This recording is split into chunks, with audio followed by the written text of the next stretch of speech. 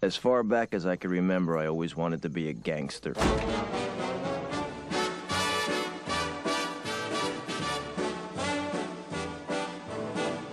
I know I'd go from rags to riches if you would only say you care.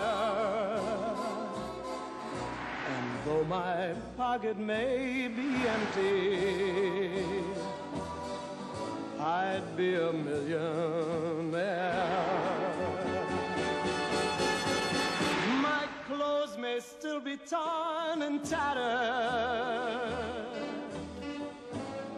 To me, being a gangster was better than being president of the United States. Your love is all that ever Even before I first wandered into the cab stand for an after-school job, I knew I wanted to be a part of them. It was there that I knew that I belonged. And to me, it meant being somebody in a neighborhood that was full of nobodies. They weren't like anybody else. I mean, they did whatever they wanted. They double parked in front of a hydrant and nobody ever gave them a ticket.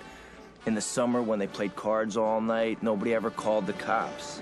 Must I forever be a beggar? Good. Nice to see you. Whose golden dreams will not come true. Hey, Tony Stacks, how are you? Will I go from rags to Tootie Cicero. This Peter Canassi kid. my fate is up to you. Tootie. Make it, Tony. Tootie ran the cab stand and La Bella Vista Pizzeria and a few other places for his brother Paul, who was the boss over everybody in the neighborhood.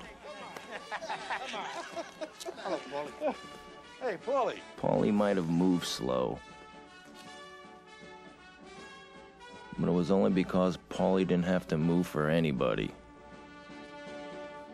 Must I forever be a beggar? It's your fault. You started it. I started it. It's your fault. Junior, here.